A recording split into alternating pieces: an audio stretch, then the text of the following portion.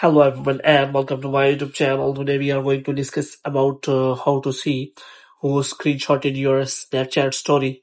So if you want to know about if someone screenshots your Snapchat story and if you want to know about that person, so how you can do that. For this, what you have to do, you have to simply watch this video completely. So without wasting any time, let's start the video.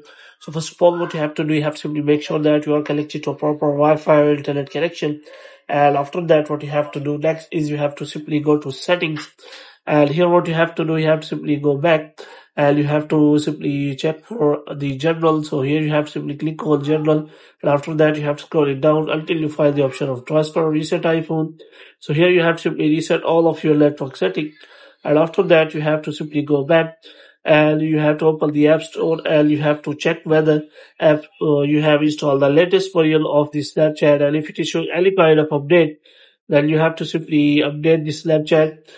And after updating the Snapchat, you have to simply open the Snapchat app, and after opening, you have to simply go to the profile section, and here what you have to do, you have to scroll it down.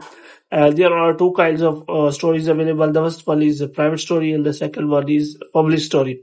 So if you share public story, there are no chances that if someone take a screenshot of your story, then there will be no notification. But if you upload a private story or simple story, then you will get the notification of if someone takes a snaps or short a screenshot of your story on your Snapchat account.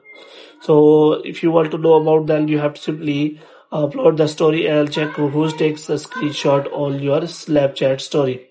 Moreover, you can also go to settings, and after that you can ask help from the Snapchat support by clicking on that help center, and after that you can simply get guidelines from the Snapchat support team, and they will connect to you and tell your problem and solve the problem as soon as possible. So hope you have liked this video. If you get more videos like these, you can subscribe our channel.